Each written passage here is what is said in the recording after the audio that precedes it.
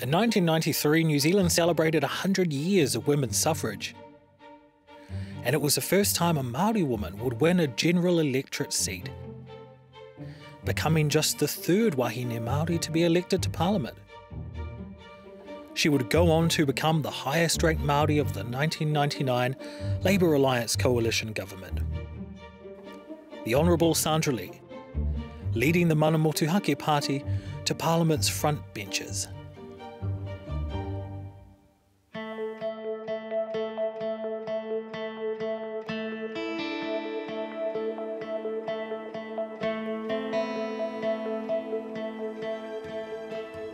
Kia ora, I'm Godfery.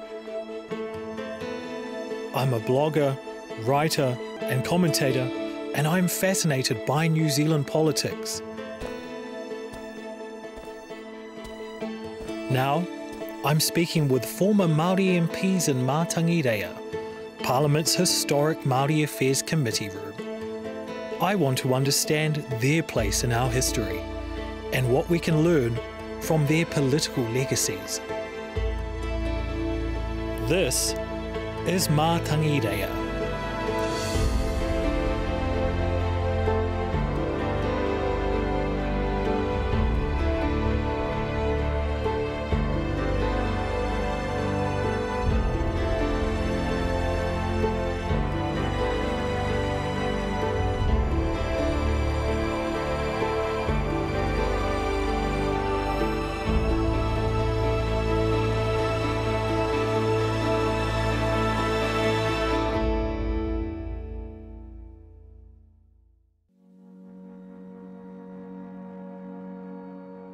Ko aura ki te manga, takitumu te waka. Arohura te awa, pautini te taniwha, tuhuru te tangata, ngati waiwai te apu, ngai tahu tiwi. When you came into Parliament, you were the first Māori woman elected to a general seat. Can you tell us what that campaign was like? Rapid, really. Richard Prebble was desperate to hang on to a seat of Auckland Central.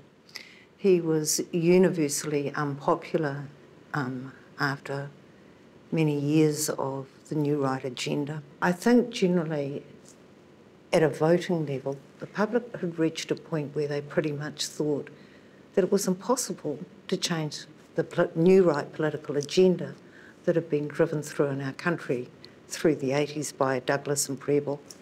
And they elected Bolger and thought that the sort of Farmer Brown traditional conservative National Party would re-emerge, only to find that it was all about more asset sales and more of the same. So 1993 was a turning point. The National Party had put up as a candidate Arthur Anai, who I think was their first Pacifica candidate. And I was able, therefore, to sort of come through the middle. And I've always said it was as much a vote against Richard Prebble, my election to Parliament, as it was about a vote for me.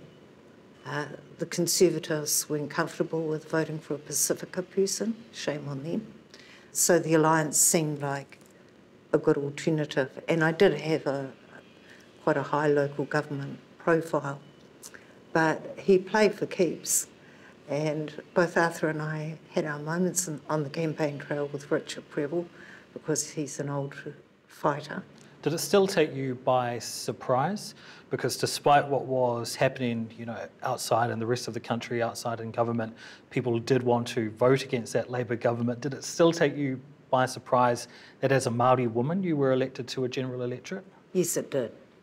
And even though our polling showed that I was going to win, for all that, in the back of my mind's eye, even though I'd never lost an election at the local body level, I couldn't see myself winning that seat. And in fact, on the afternoon of the election, I went out to Piha, where on the west coast, and called down south to my tūpuna tūhuru on the west coast of the South Island, and asked him to give me the mana to take the long walk when I concede defeat to Richard Preble with dignity.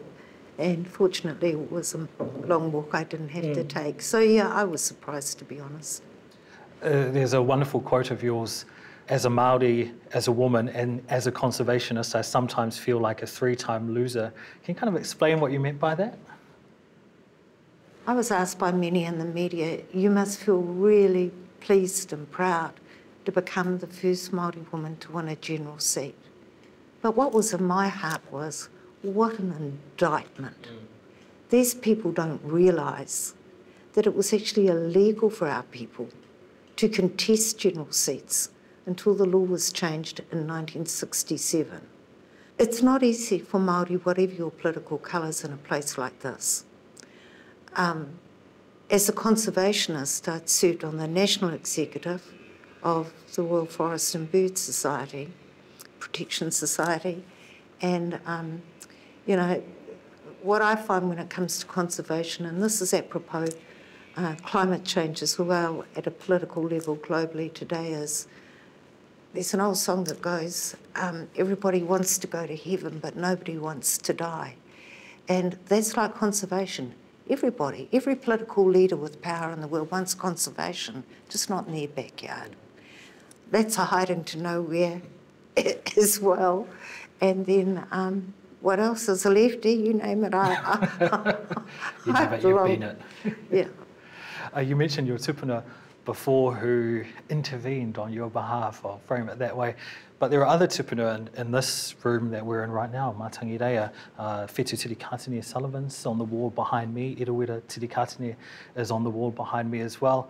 So I wanted to ask about your whānau and ask, where did the politics come from? Well, Whetū is actually, darling Whetū is my second cousin. We miss her very much, and we've always been very proud of our whānau's Māori seat representation from the Tirikatene line. We descend from 2 sisters. I grew up in an eclectic house. My mother is Pautini Ngaitau from the west coast of the South Island. My father's a working class Londoner from England of Romany Gypsy descent. My father was a socialist. He fought in World War II. He was in the British Royal Navy and he manned landing boats on D-Day. His brother, my uncle, was an engineer who did over 30 bombing raids on Lancaster bombers. So post that war, both my uncle and my father were totally disillusioned with the notion of war, and they became supporters of the Socialist Party of Great Britain, who are an old school socialist working class movement that believed that the revolution comes through education, the ballot box and the hearts and minds of men, as opposed to what was happening down the barrel of a gun in Russia and China. And of course, these 2 brothers married 2 Ngaitahu sisters, my mother and my aunt married my father's brother. So 2 brothers married 2 sisters, and they were owners in our grey mawhera lands. So their politics revolved around our whānau, our awa, their mawhera lands, the politics around the injustice of peppercorn rentals and leases in perpetuity. So there was an ongoing political discussion in our house. Dad was a very active member of the Water Soap Workers Union. We marched against everything. That was my childhood, and I'm proud of it. We marched against apartheid. We marched to ban the bomb. We marched, you know, if anybody was just going for a stroll, where there's a risk, we might just join them in that march, as long as it was a good cause. So I'm proud to have come from a very political background. Lee's political mentor was the Honourable Machu Rata. Rata was a Labour Māori MP for 26 years. His crowning achievement was as the architect of the Waitangi Tribunal. But in 1979, Rata was disillusioned with Labour and quit the party to form Mana Motuhake. I've heard the story that the first time that you had contact with Maturata is you called him from Waiheke Island offering to help him in his campaign up north. Is that a true story? What happened was, I've been on a few Māori land action committees, including the Ngāti Hine Land Action Committee up north, as a Māori woman conservationist, with people like John Miller and Paura Eruera and others, Rongo Morton. And Karaholt Harvey were determined to get into this block of land of Miller against the wishes of the tangata whenua. And the Māori Land Court, Judge Nicholson presiding, in their wisdom appointed 5 Pākehā trustees to be the trustees over this block of land and sign the lease to Karaholt Harvey. So I'd had, through that, engagements with Matu back then. But when he resigned from Labour, I sent him a telegram, actually, from the Rocky Bay General Store. And I said, right behind you, Sandra Lee, ngai tahu. And he sent me back, within an hour, a telegram that read, please organise a meeting of our people on the island. I want to explain to them why I'm leaving Labour. And of course, he came, he spoke, he was amazing. And we all signed up, so I'm proud to be a founding member of that political movement. I'm interested about what he would have said in 1993 when you were elected to Auckland Central. Can you remember what the first thing he said when it came through that you'd won that electorate? He was very, very pleased. On the actual night, he pretty much only said congratulations. But long before I got elected, with the benefit of hindsight, I think he'd been mentoring me to come to Parliament. Even when I went into Cabinet, eventually, the little things that he taught me helped me. For example, he said, when you become a Cabinet Minister, do not scuttle all the other parties' draft legislation. It'll help you keep your place in the order paper. So what you do is you technically keep them and then completely rewrite them. And then you've got the drop on some of your Cabinet colleagues. Little tricks of the trade like that. He taught me that if you've got no way to win a motion and no way to get media attention, table a white paper in the House. I said, okay, what is the significance of a white paper? He said, absolutely nothing. But when you call it a white paper, the whole of the press gallery will want to see it. He was, in my mind, one of the biggest figures of the 20th century, especially for Māori and actually for New Zealand as a whole. But I want to ask really quickly, do you think we're at risk of losing that memory of him? I fear that. I think it's very important that the person who created the notion of the treaty process, the Waitangi Tribunal and its legislation, should have a monument erected to him right here, because New Zealand needs to contemplate what the landscape of our country would have looked like had he not had the foresight right back in the mid-70s in what was a very conservative racist country then, in my view, if he had not got that legislation through. And the relief that that has provided for the long-held grievances of our people all over Aotearoa has been enormous. Did he ever ring you up and tell you, this is the legislation you've got to put through, or anything like that? Was he that close politically? Yes. Or did he take that stand back and let you go forward? He always let me have my head, always. But he would encourage me to stick up for myself internally within the alliance and give advice on lots of other things. There were times when he was quite direct. I remember when the occupation at Pākaitori occurred, and I said to Matiu on the phone, I feel a need to go. I need to get leave from the House to go up there and show my solidarity. He said, no, not yet. He said, write a letter to the local MP, Godfery, because people had sort of forgotten that. All the focus was on the other MPs and the mayor. So he said, write a letter to Koro and tell him that you will render all assistance to the local Māori MP in resolving this dreadful thing that's occurred for our people and has stood for so long. So I wrote it down word for word and got the messenger and sent it across to Paul. I never heard anything. And I saw him in the lobby a couple of days later and I said, "Oh, Koro, did you get that letter from me about supporting you and taking action for our people at Aotearoa?" And he said, "Yes, dear, thank you. How is Matu?" I wonder, having told that story, I wonder if there was ever a time where you got his instructions wrong and he gave you a telling off. Never. How did his passing affect you? That was one of the hardest things, yeah. I felt very alone here after he died. It was very hard. Were there ways after his passing that you looked back and you thought, Matu's prepared me for this? No, I felt very much adrift, and whereas I could ring him at any time, day or night, and get political guidance on issues here that are gone.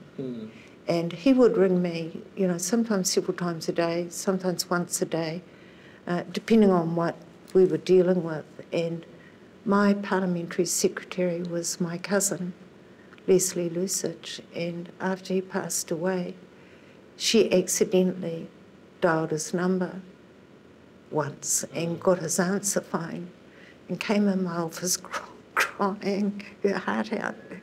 And we dialed it again and again so we could just hear his voice one more time. You know. So, no, it was a huge loss, but more importantly, for the whole country and for our people. Because when he came to this place on a visit, he'd go around every political party and every Māori in it. He'd make time and he'd be sowing seeds. You entered government in 1999. I wonder what the negotiations were back at that time. The alliance was entering with the Labour Party. Were they as tough as you imagined that they were going to be? No, they were easy. Because both Labour and the alliance had learnt the hard way in '96 how not to get into government when you could have.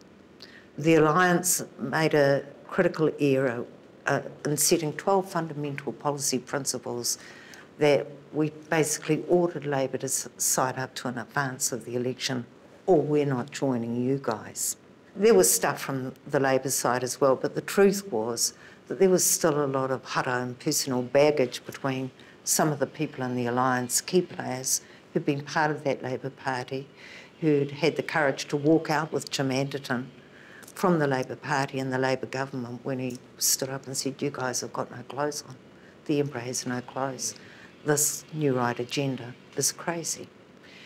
The first person Helen Clark approached about the possibility of not making the same mistake in 1999 was me, and she has said so publicly. The reason for that was that I had never been a member of the Labour Party, so I hadn't come out with bad blood from a split in the Labour Party post Roger Douglas. So she asked me what I thought about it, and I said, well, it's essential, and that we've lost 3 years is not good. And I said, you know, I'm going to, as soon as I finish speaking to you as a loyal deputy to Jim Anderton, I'll be going straight to tell him you called me in here. And I will be telling him why we need to open these lines of communication. But anybody with half a brain on the left knew that that's what had to happen, and that's what the public wanted under MMP.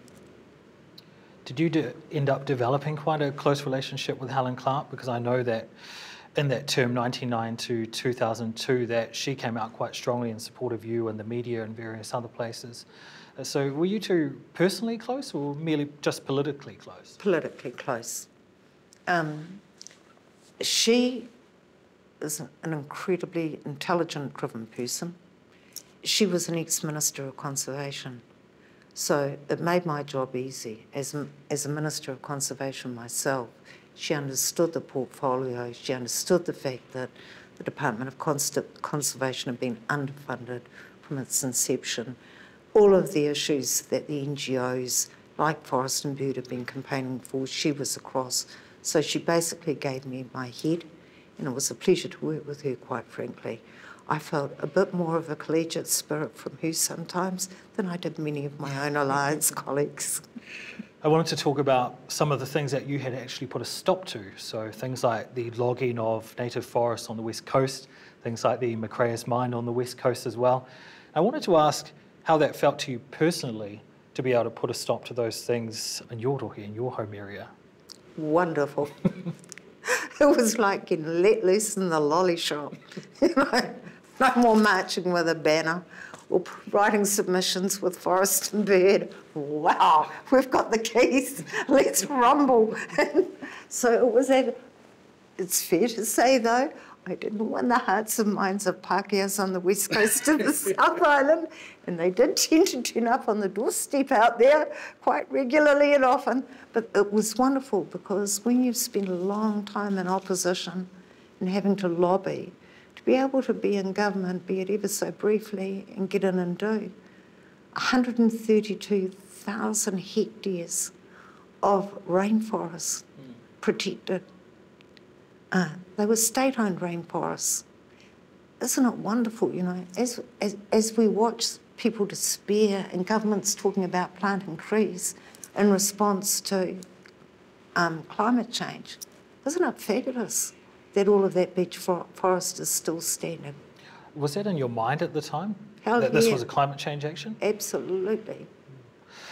I wonder too about not necessarily about the reaction of Pākehās on the west coast, which you said was possibly quite negative, but the reaction of your own people on the west coast. What did they say to you? About Timberland's west coast? Oh, my Pākehā cousins were proud and pleased with me. You know, they're right there on the river. You know, they're watching the tide come in. They're watching our park going underwater that we're all paying rates on. You know, the rate bills are getting bigger and the water's getting higher. They have observed the pillaging of our pounamu since time immemorial. You know, it doesn't float their boat to watch our native ngahere being torn to the ground and shipped out. So, no, they were pleased. My cousins were very supportive of me. As Minister of Conservation, you secured $200 million for the National Biodiversity Plan. You helped clear places like Campbell Island of pests. But I want to quickly look at your role as Associate Māori Affairs Minister, because I don't think that gets as much attention. Did you have much responsibility there? Well, there were four of us. At the risk of sounding like Lady Di, there were four of us in this marriage. Parikura was the minister. Originally, Dover was the minister, but there was some controversy around that, and then Parikura became the minister, and Tariana and I, so there were four of us. And Sir Ngātatala was the chief executive of TPK at that time. And we worked well together. You know, there was no conflict or problems there. There's plenty of work to do. The theory was that the government, as a reforming government, would be closing the gaps. And I guess the statistics today speak for themselves. Those gaps didn't get closed and still haven't been closed, and the disparities are still there. Here's my problem with the thing is that even the mainstream media place great emphasis on the notion of TPK and the role of the Minister of Māori Affairs. But in truth, TPK is a completely powerless, moneyless, essentially, entity of a government department. When it was established, the theory was that its role would be as a monitoring agency, that it wouldn't be a little bit of the pie for Māori coming from the Crown, but a monitoring agency making sure that Māori were getting all the pieces, the pies, through the state services. And that never happened. And I get very nostalgic about the old Department of Māori and Island Affairs that I grew up with. They had the most magnificent trade training schemes that were building houses for Māori, including the one I grew up in. They had their own social workers, and these were people who could really reach into the community to address families that were failing. They were not people who got a degree through Auckland University or Victoria University. These were people that had just held a lot of mana in the communities. And I'm all for the rebuilding of a real Ministry of Māori Development, not centred on the corporate model, but those ordinary citizens who are Māori who are out there that are overrepresented in all the negative statistics, undereducated, underfed, underhoused, those folk. I just want to take you back to the Timberlands controversy again, where you put a stop to the native of those log entries. And I just want to ask something very particular. With that opposition, did you feel like you were being targeted as a Māori? No, I suspect that if a Pākehā minister from the National Party had done it, they'd have probably kicked up the dust as well. But I think that being a local Māori in terms of my papakainga, it brass them off a little bit more. I know that the West Coast are often described as stoic and resilient and battlers and that, but they're guilty of their fair share of redneckery here and there as well. Formed in 1991, the Alliance was a grouping of left-wing parties, including New Labour, the Greens, the Democrats, and Mana Motuhake. Lee was both the leader of Mana Motuhake and the deputy leader of the Alliance. We know that in that term, 1999 to 2002, there were all sorts of internal issues between the different factions within the parties, and that included the different factions within Mana Motuhake. There was the leadership challenge to you. Did you see that coming back then? Yeah. Yeah, Tūhoi went out for a smoke at Piritahi Marae during our huia tau on Waiheke Island. Bless them, they were our staunchest branch, and they were meant to put down the tonu. And unfortunately, because they missed the moment, Wātea Marae, Willie Jackson's marae, put it down while they were outside. And so from that moment, for all of us long-standing members of our party, Mana Motuhake, of which Willie wasn't, he originally joined the NLP and moved across to our party in the hope that it would get him a higher list ranking.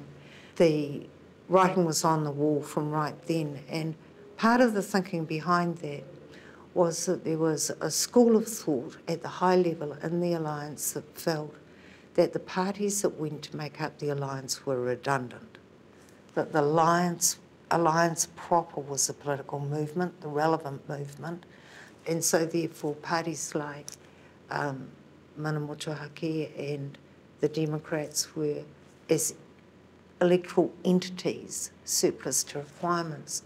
Now, the Greens party, which was part of the Alliance, had seen the writing on the wall, and they pulled the ripcord and decided to bail and stand as an independent party. The rest of the parties in the Alliance didn't. So the rolling of Mana Motuhake essentially at Wātea Marae at that time was actually two-pronged in my opinion. One, it was to help facilitate the shove towards merging of all the political parties that were in the Alliance, and two, probably the first steps towards challenging the leadership of the Alliance, both Jim Anderton and myself. Did it feel like a Pākehā bureaucracy in the Alliance, in the form of the Alliance, muscling in on a kaupapa Māori party? Well, Matu had made sure prior to signing up to join this coalition that the Māori seats and their campaigns would be the preserve of our party, that our party's policies would be that carried over and put into the Alliance framework as well. We didn't feel like we were being pushed around, quite frankly, but later, as more of our people joined, I'm thinking about people like Ella Henry and other candidates who were wanting Māori, who were wanting to stand in general seats, I felt that those of our people were getting marginalised by the wider Alliance, some of whom seemed to resent the notion of Māoris standing and contesting for selection in other general seats.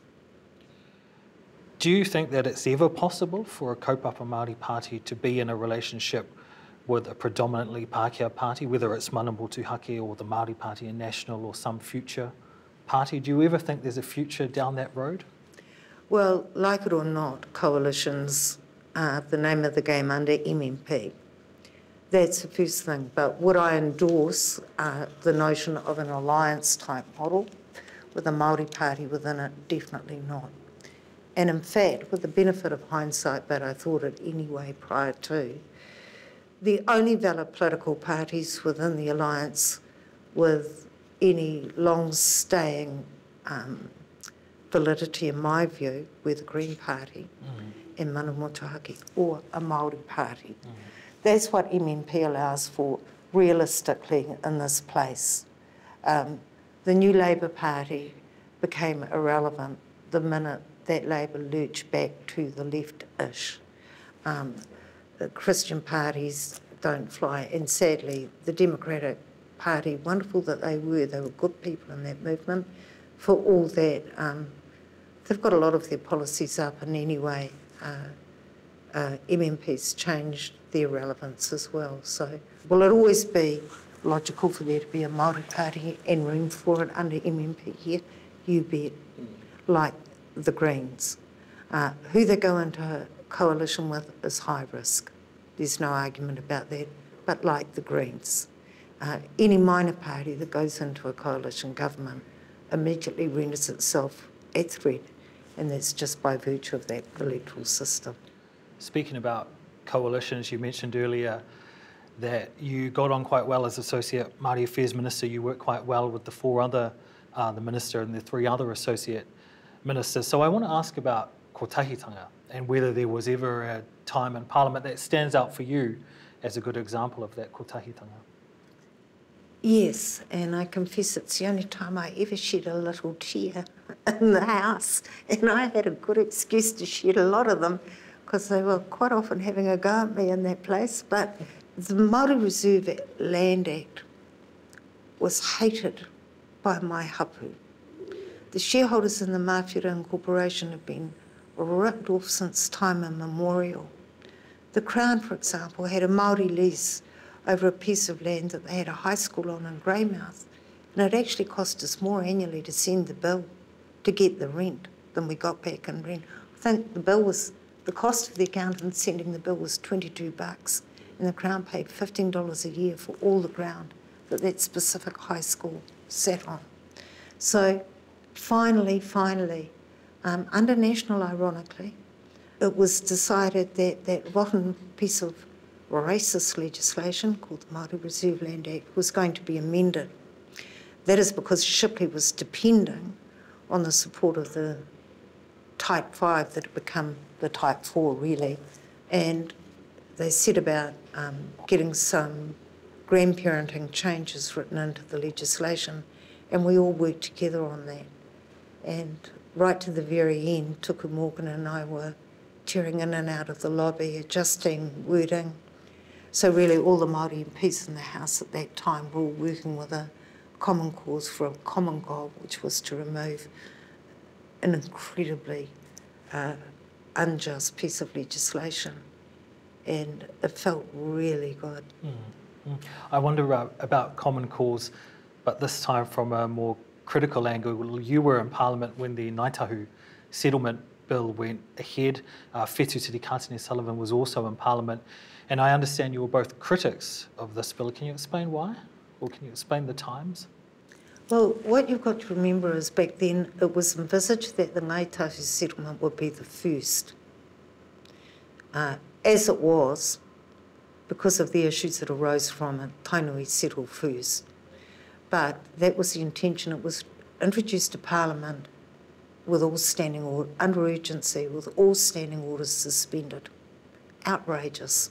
Those sort of provisions normally apply to when a government's going to announce they're going to war. Furthermore, even though it got referred to this very select committee, the Minister made it very clear that the select committee could not make any amendments whatsoever to the, from memory, 560-page bill. the bill had a provision in it that said this new corporate entity, Te Runanga o Ngai Tahu, shall represent Ngai Tahu, every one of us, for all purposes. The all purposes didn't even define what the all purposes were in, say, the interpretation or the schedule. It was just all the power is going into this corporate entity. The overwhelming majority of the people who came and made submissions against the structural arrangements in the legislation. This wasn't a ngai tahu, including myself, who were against the notion of a settlement for our people. Of course we all wanted them. What we didn't want, though, was that the proprietorial rights, the mana of the hapu, the control of the assets that belonged in a small block to your immediate extended family or whatever, that they weren't taken away. And the irony is that since the Ngai Tahu settlement, the length and breadth of this land, whatever iwi you look at, north, south, east or west, this whole marginalisation of the hapu, the insistence by the Crown of a corporate model, the way that it gets rolled out with these preconditions has caused division, sadness, anxiety and pain for every single iwi, every one of whom are wanting to pursue, of course, a settlement to long-standing grievances. You made a really prescient comment, I think, in the third reading, the third and final reading of that bill, where you said to the House that one day our children and grandchildren will be back to re-engage yours, referring yours to the Crown, and saying that one day they'll be back to renegotiate these settlements. Do you still think that's true? Absolutely. I think with my own iwi, what are we up to? Attempt number 4, the last Ngai Tahu settlement, was attempt number 4 at having a settlement. And our people have got to go back. We're going to be going back forever. The notion that there can be a finite time where suddenly everybody morphs into incredibly decent people and fair and just, and that the notion of breaches of the treaty can't occur and that settlements of those breaches can't occur is naive. Our people will be back. You know, I would like to see coastal iwi in particular taking a claim to the Waitangi Tribunal over the issue of inundation being caused on our marae, like my own, as a direct result of climate change. And it's good to see that that's happening in the Pacific. And we could really think back and perhaps take a unified position, Māori and Pacifica, our Polynesian cousins, and all trolley off to the United Nations as well. Wouldn't that be good? I like the symmetry here that it was Maturata, your political mentor, who made all of this possible in the first place. So if you wanted to make a claim on climate change in the Waitangi Tribunal, you could because of Maturata. But when he brought the Act in 1975, it was limited to those contemporary claims, like a climate change claim you would lodge today. But did he at the time in 1975, do you know if he had this vision in mind of, actually, I want this to be able to look backwards as well as forward? Absolutely. And he knew that. And people that he worked with, like Pat Hohepa, they both knew that the minute that the lid was lifted, that there would be no political choice. There would have to be redress going right back to where the real grievances sat. So the legislation originally, although it was poo-pooed by some activists as being of little use because it wasn't adequate in the way that it took its retrospective reach at historical grievances, I know, and he's told me, and I believe him, but also respecting the minds of others who were around much at that time, that they knew that it was only a matter of time, a ticking time bomb, waiting for that to occur, and of course it did. Mm. When your mokos ask you, what's your proudest achievement, Nan, what would you say to them? Them. Politically, give me the political answer. Politically, no doubt 132,000 hectares of the ngahere mai rohe was a good feeling. I think some of the best things to celebrate for me have been stopping things rather than starting things. Rewriting the Local Government Act was important, especially for Māori. When I got at it, and it was a large piece of legislation, 1,000 pages long, it was so antiquated. It had rules about removing horse poop from the public roads and the regulations on setting the local town clock. It was picked up from England and dumped on Māori and the rest of New Zealand. So to actually be able to rewrite the whole damn lot of it and to put the treaty for the first time in that important and relevant legislation for our people, because it's at that council level, wherever it might be, the Bay of Plenty, Hokitika, wherever it is, that's our people's first interface quite often. So to be able to do that felt good. You know, I was glad that I got away with it. Sadly, having retired from Parliament, when National got back in, they immediately set about amending it as fast as they possibly could, but the treaty's still there. Another thing they kept were Māori seats in local government as well. And talking about Māori seats, I wonder about your advice to the next generation of not just Māori seat holders, but of Māori MPs in this place. Having come through here, you were a party leader, you were a minister. What would you tell those aspiring, that next generation of MPs? I think every single Māori member of Parliament who comes here, no matter what their political party, no matter what their gender, no matter what their iwi, have a fundamental duty of care when they reach this place to ensure that they have and hold 5 things, Māori, on their hands, on their fingers, that they carry to this place for change, for the good, for our people. And when in this place, the lifestyle, the status, the pay packet becomes more important than those treasures, then it's time for you to leave. But the important thing is to remember to these young ones coming in now, it's not all on your shoulders. It's not all up to you. Our people have been here before you. Our people will be coming.